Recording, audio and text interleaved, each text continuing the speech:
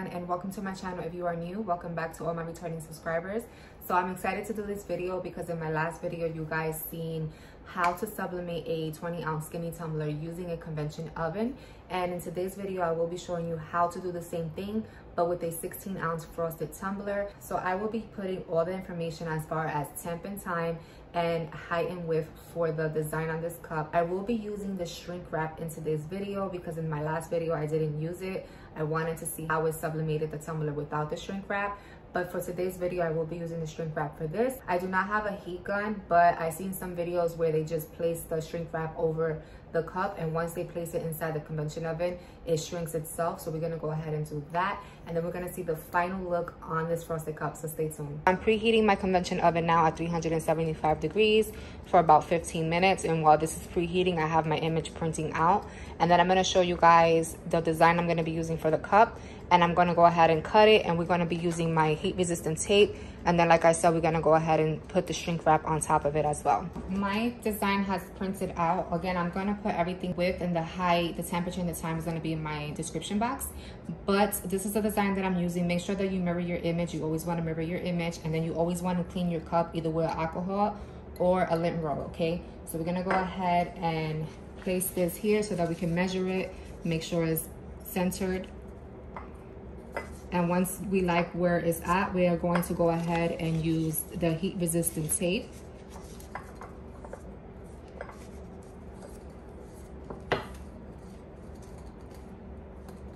So I'm gonna go ahead and cut some tape out.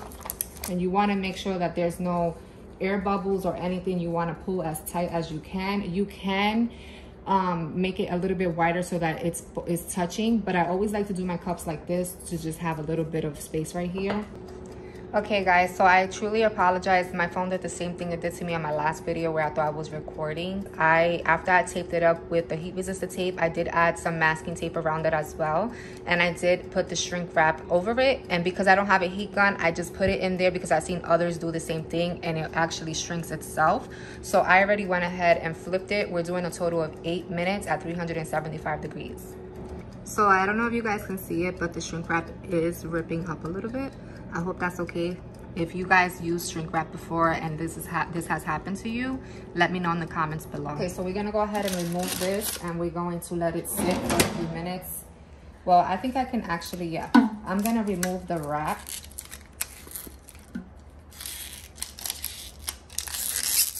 You wanna have both gloves on. I just have one, just make sure, because it is gonna be hot.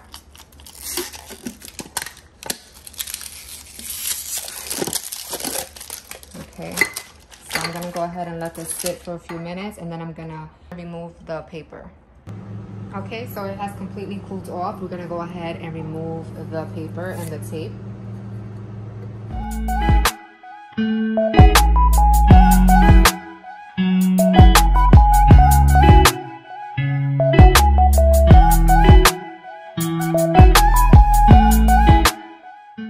Okay guys, and there you have a perfect frosted tumbler sublimated in the convection oven. I absolutely love how it came out. I'm gonna give you guys a better view because I feel like the glare is not doing justice. So just give me 1 second.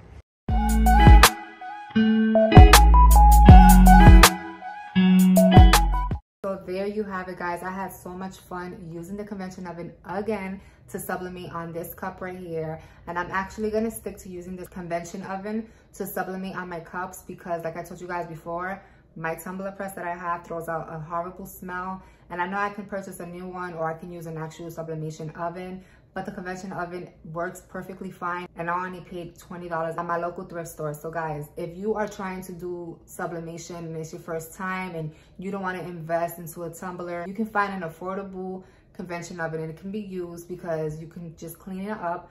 Once you convert it though, remember that you cannot put food in there. It's just strictly for your cups, okay? So this is how it came out. Everything will be in the description box below.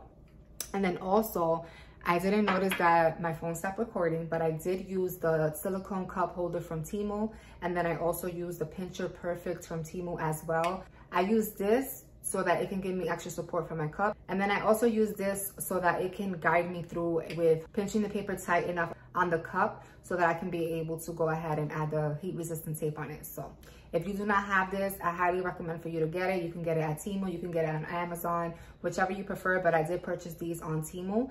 And I have other items that's coming, and I will be showing you guys. I will be doing another video because I'm gonna be sublimating on some things that I purchased from Temu as well. And while filming this video, guys, a lot happened throughout the video process. Number one, my phone stopped recording. Number two, as I was preheating the convection oven, I have a bin where my DTF powder is in, and it just fell off the table completely, everything on the floor.